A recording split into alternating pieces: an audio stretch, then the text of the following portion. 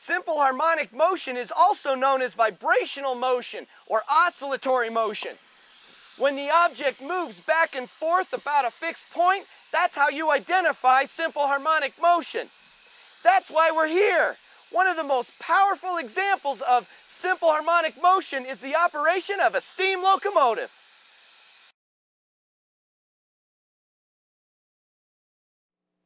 Well, we spent the last little bit talking about mass and spring, circular motion, and pendulums, and using those as demonstrations of simple harmonic motion.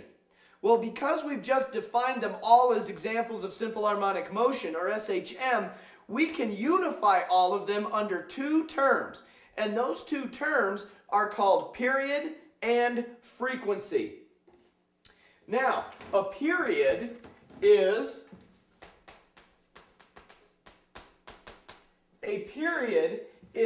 the time it takes for one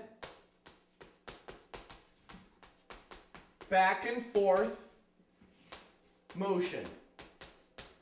Now, every single one of the motions that we've talked about has demonstrated, and that was the first thing we looked at, does the object move back and forth between 2 points?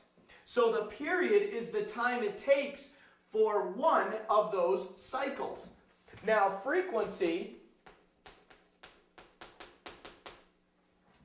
is the number of back and forths in 1 unit of time. So it is the inverse of period. It is the number of back and forths in 1 unit of time. Now, that unit of time might be the second, it might be a minute, an hour, a day. Any unit of time, number of back and forths that it makes in that period. And so period and frequency are two terms that will be able to unify all our demonstrations of simple harmonic motion. Now, period is symbolized with a capital T. And period is a unit of time. So the units of time, the SI unit of time, is the second. So the unit is the second, with the symbol being a capital T. Now, frequency is the number of back and forths in 1 unit of time. Now, before I talk about frequency, let's relate these two. You at least need the symbol. The symbol for frequency is lowercase f. And the unit we'll talk about in just 1 second. The relationship between period and time is that period is inversely proportional or related to the frequency. Now, this is a very important relationship. Okay? Now, because frequency is period is 1 over frequency, well, that subsequently means that frequency is 1 over time. Well, if time is measured in seconds, then frequency is measured in 1 over seconds. Now, 1 over seconds is commonly referred to as hertz.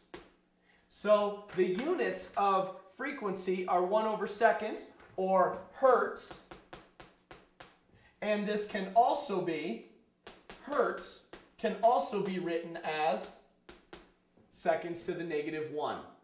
Okay? And so period and frequency allow us to unify everything that we've learned about mass and spring, circular motion, and pendulum motion. All three of these can be defined from a period and frequency point of view. Why?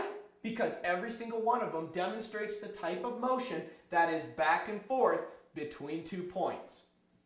Well, the easiest to begin with is circular motion. So we'll start with circular motion, defining period and frequency. Now, recall that we had the motion of a ball moving around a circle tangentially.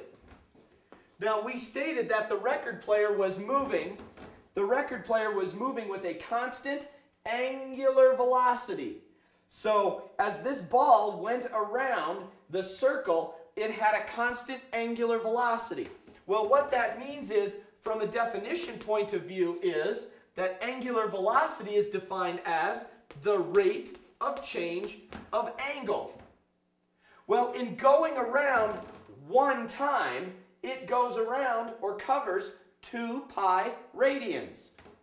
So 2 pi radians are covered in that unit of time, which we call period, because one cycle or one trip around is this distance and it took this much time. We call that the period. Or the period is the time it takes for one back and forth motion.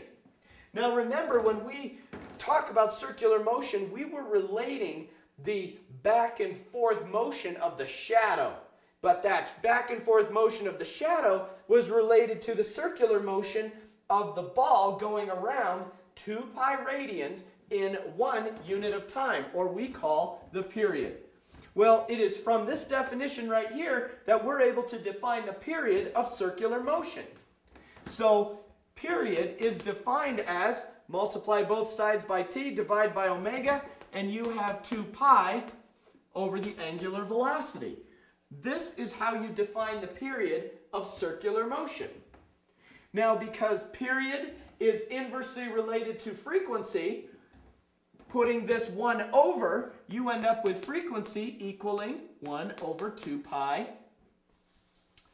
Or if that's, let's see, or we can do it this way as well. 2 pi over omega equals, gives us a frequency of omega over 2 pi. Okay? And that is because of the relationship between period and frequency.